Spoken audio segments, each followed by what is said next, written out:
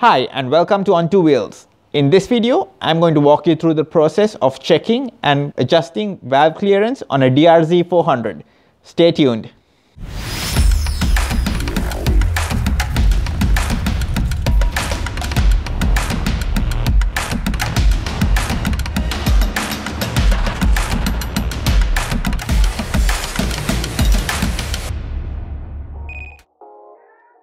So over time, the valve clearance on a bike can easily go off. And the first symptom of this is difficulty in a cold start. So you'll be cranking your engine quite a few times before it actually fires up.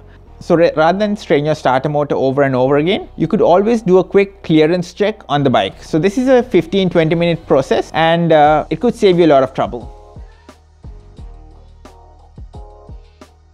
So I start by taking the tank off the bike. The tank is held on with two bolts that go on the sides, a rubber tab that sits just below the seat, and you also need to unclamp the fuel hose.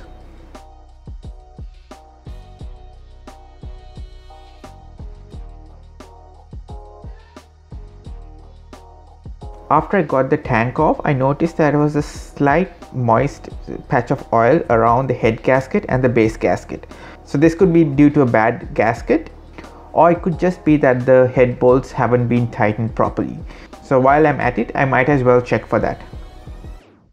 Before the valve cover comes off, I need to unplug the wire going to the spark plug, as well as the oil breather hose that sits on top of the valve cover.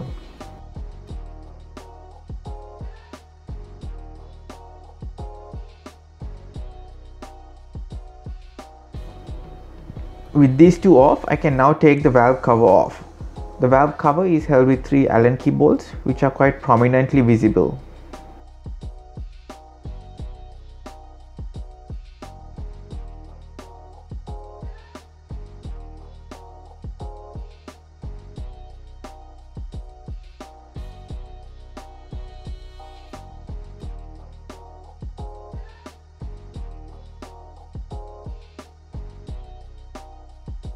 So with the valve cover off, I can see that the timing chain and the camshafts are exposed.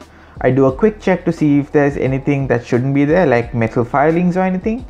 There's nothing of that sort. So I can now proceed to the next step.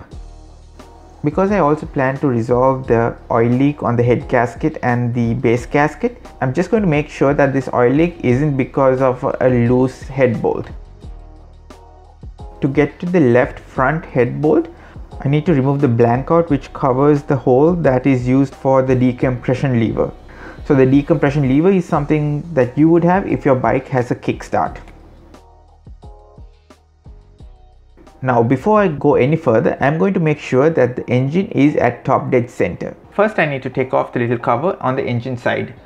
So this will expose a 17mm nut which I can use to rotate the engine manually. And how do I know that the engine hits top dead center? When I look through the little inspection hole on top of the engine case, I will see the generator rotate and there will be a little line marking the top dead center with a T right next to it.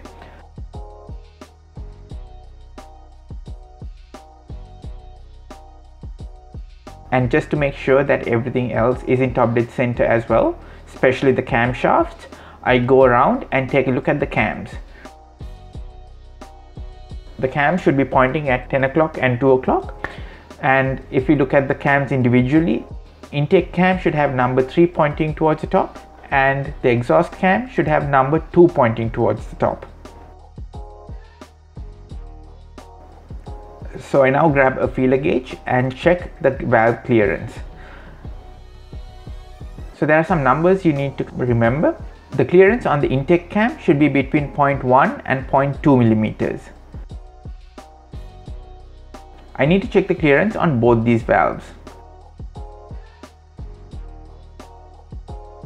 I then check the exhaust valves. So the clearance on the exhaust valves should be between 0.2 and 0.3 millimeters.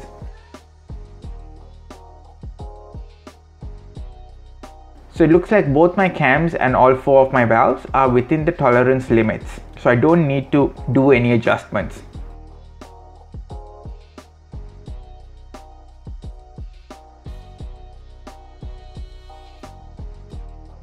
So So let's take a scenario where my valve clearance is outside the specified tolerance.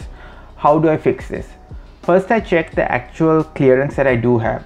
So let's assume that I have 0.4 millimeters when I should be having 0.3. So which means I need to close the gap by 0.1 millimeters. So to clear this gap, I need to add a shim under the valve bucket, which is slightly larger.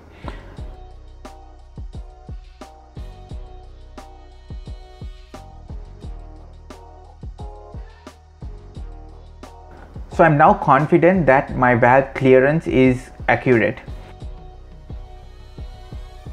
I can now go on to fix the oil leak that I saw at the head gasket and base gasket. So the first thing I should do is make sure that the head bolts are actually tightened as per spec. So if these bolts are loose, there's a high chance that oil could leak out of the gasket. So to reach the head bolts, I need to take the camshafts off. So I first undo the caps on the camshafts.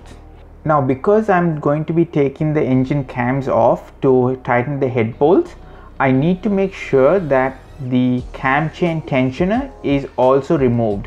So the cam chain tensioner essentially makes sure that the cam chain stays nice and tight. And as long as the cam chain tensioner is applying pressure on the chain, the cams will not be moving. So you need to make sure that the tensioner comes out before the cam shafts are loosened.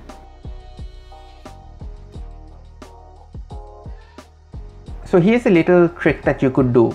Instead of removing the cam completely and risking losing timing, what I will do is essentially move the camshaft aside while keeping the chain on the gear.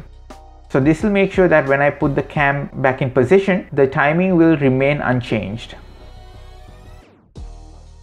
Once this is off, I can now see the head bolt and I'm going to tighten it. In this case, I noticed that it was significantly loose. I then repeat this for all 4 head bolts.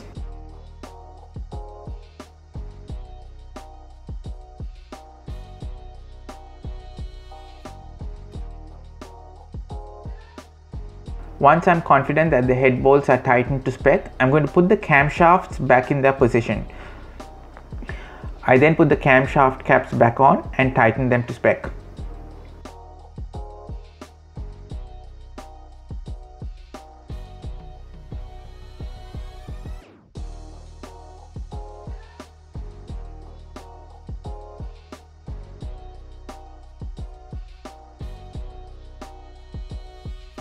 And once the camshafts are fitted, I just rotate the engine manually to make sure that timing is still intact.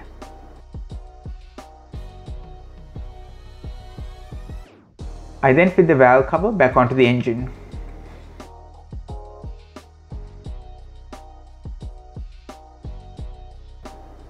I also cover the blank out for the decompression valve.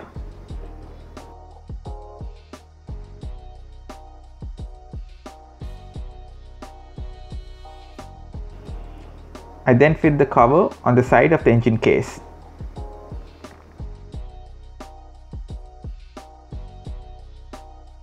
And after making sure the valve cover is on, I'm going to close the inspection window.